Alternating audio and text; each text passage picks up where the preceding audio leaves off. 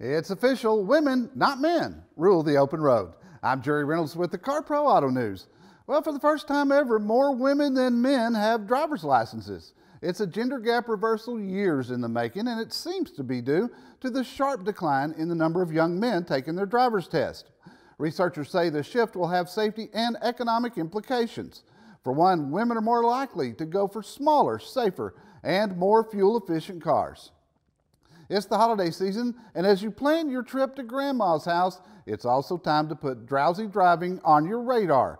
A new AAA study found that 1 in 7 drivers between 16 and 24 admitted to nodding off while driving within the past year.